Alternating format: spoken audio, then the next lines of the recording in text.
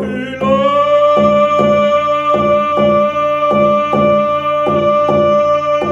celebrating today the transition of Health Canada services to the First Nations Health Authority through the tripartite agreement that we have here in British Columbia. This is a landmark transition, moving from the delivery of health care on reserve for First Nations from the Government of Canada to the First Nations Health Authority, so that now First Nations in BC have the ability to design and deliver programs that are culturally appropriate and will have much better outcomes.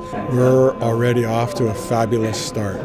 We have created agreements that are going to improve the quality of care provided, increase the care provided, and to create a place where First Nations leaders can engage with government decision makers, regional health authority decision makers, to make those decisions together. So we're going to see significant improvement in coming months and years to come.